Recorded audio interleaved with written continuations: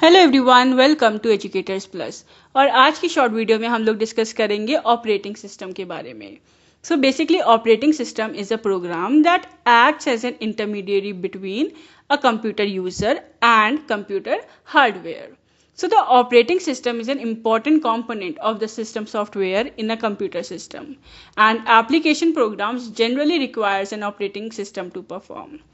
So further, we also discuss about its related terms, or we can say terminologies. So these are standalone operating system.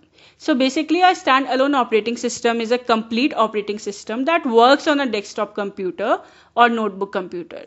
Client operating systems can work with or without a network. Further, the next is an embedded system. So basically it is a computer that is a part of a dedicated kind of machine, and embedded systems examples include computers in cars, traffic lights, digital televisions, ATMs, airplane controls, etc. Further, the next is mobile operating system. So mobile operating system is also known as mobile OS, and it is an operating system that is dedicatedly designed to run on mobile phones, smartphones, tablets, computer, etc. Further, the next terminology is buffering. So basically it is the preloading of data into a reserved area of memory, which is also called as buffer, with respect to streaming audio or video from the internet.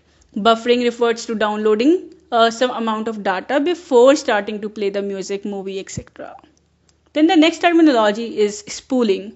So basically spooling is the overlapping of low speed operations with normal processing, and spooling originated with the mainframes in order to optimize slow operations. So yes, this was all for today's short video. I hope you find this video helpful. Then please do like, share and comment, and stay tuned for the more upcoming videos. Thank you.